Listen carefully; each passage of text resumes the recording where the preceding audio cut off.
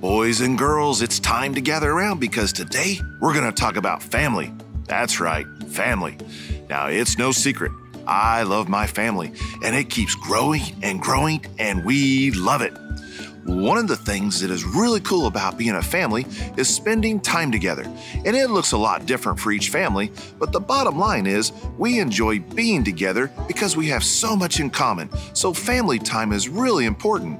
And then, I don't know about your family, but our family loves being silly. And a lot of times this looks different for each family too.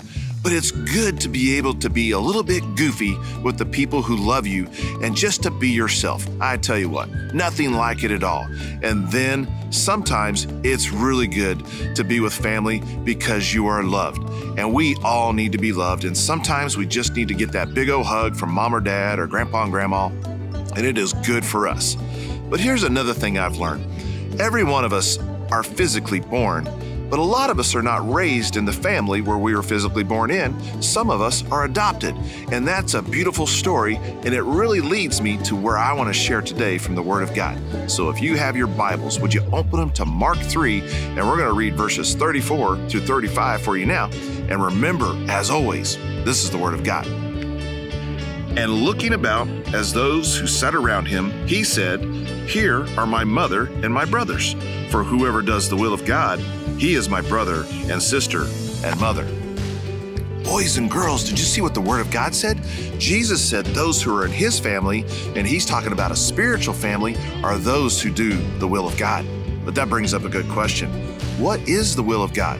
Well, I have a couple suggestions for you. One, it is to hear the Word of God and obey it. And I've learned this over time.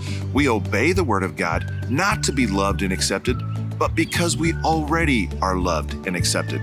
And then there's a couple things I know we can do for sure. One, we can make disciples. That means we walk alongside other believers and we share what we're learning about the Word of God. We pray together and we encourage one another, and it's a beautiful thing.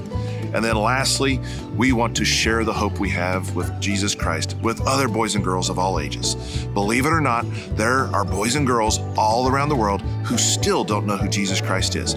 So let's be faithful in letting the world know who he is so that one day as a family, a spiritual family, we will worship him forever and ever.